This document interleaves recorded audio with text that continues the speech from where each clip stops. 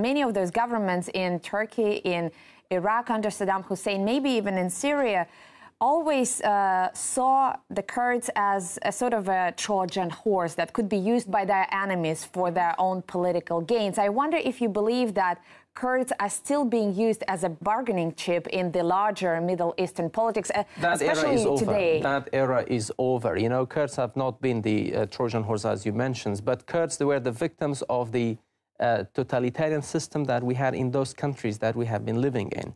As I said in my earlier speech, you know, the Kurdish issue is the issue of a nation that has its own language, culture, history, background, and that's it. But that has not been recognized by the respective countries.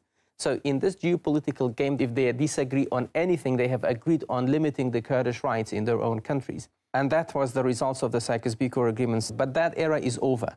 Kurds are no longer be that weak point to be played with by these countries, and Kurds now an actor in the region that they have their own agenda. But I wonder if this active role that you just mentioned is a result of very difficult political circumstances that those respective governments find themselves in, because Turkey has a lot of security issues. Syria as well has a lot of security issues. So there may be an immediate political advantage to keeping the Kurds at bay or keeping them placated.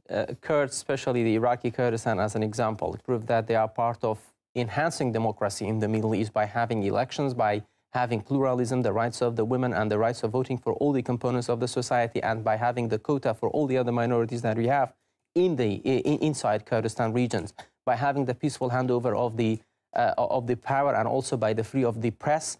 All of that help for having Kurdistan as a beacon of democracy in the Middle East. But the problem is, of course, that the democratic prospects around the Middle East are not ensured. I mean, in Syria, for example, even in Turkey, you don't know whether democracy will continue to flourish. That's why we say that Kurdistan region prove that if Kurds will be allowed to have that chance, they are part of the positive, they are part of the solution, they are not part of the problem.